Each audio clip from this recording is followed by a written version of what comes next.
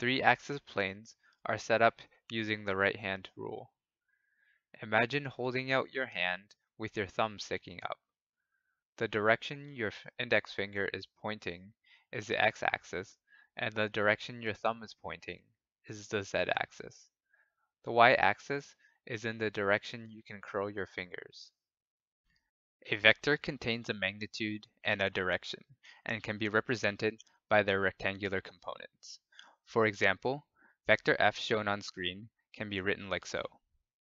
In this case, the x component is 2, the y component is 4, and the z component is 3. Vectors can be added or subtracted by breaking down their components and taking the sum of each force acting in the same direction. Looking at vector f1 and f2, the sum in the x direction is 3 plus negative 3.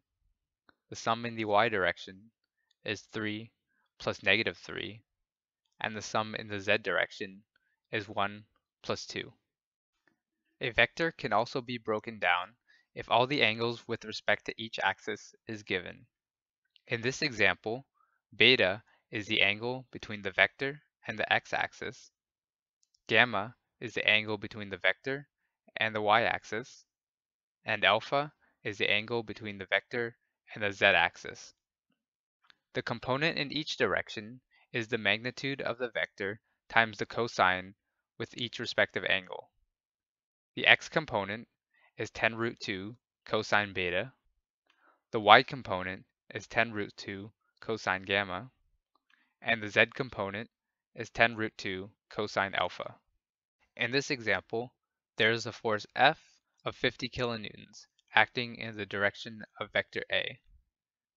To break down the components of the force acting in each direction, you must find the unit vector of A. A unit vector is a vector acting in the same direction as the original vector, but has a magnitude of 1. The first step is to find the magnitude of vector A.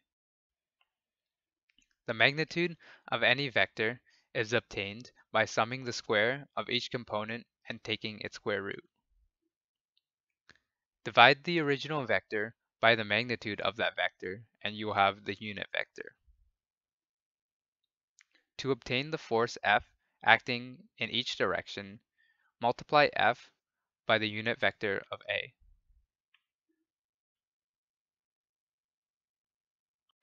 To find the moment about point O, you can take the cross product of vectors r and f, where f is the force vector and r is the position vector from point O to any point on the line of action of f. It's important to note that r cross f is not the same as f cross r.